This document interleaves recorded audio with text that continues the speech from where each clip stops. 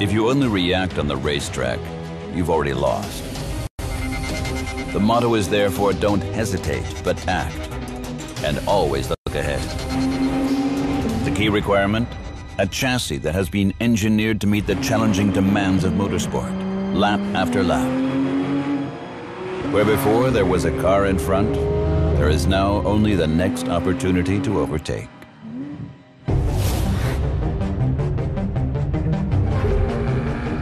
The rear axle steering combines performance with everyday practicality.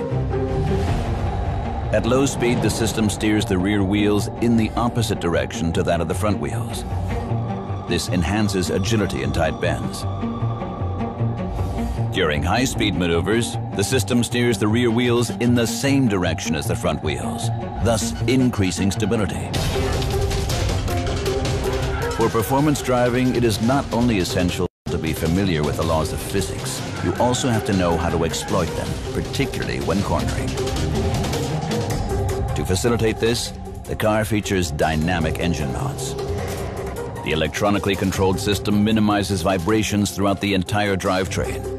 The stiffness and damping performance of the engine mounts is adapted to changes in driving style and road surface conditions. This is achieved through the use of a fluid with magnetic properties and an electrically generated magnetic field. The results are greater and more uniform drive force at the rear axle, increased traction, and faster acceleration. Another new feature in the new 911 GT3 is Porsche Torque Vectoring Plus with an electronically controlled, fully variable rear differential lock. The benefits are clear, particularly at the limits of dynamic performance. Greater traction and a significant improvement in stability under load changes and in tight corners.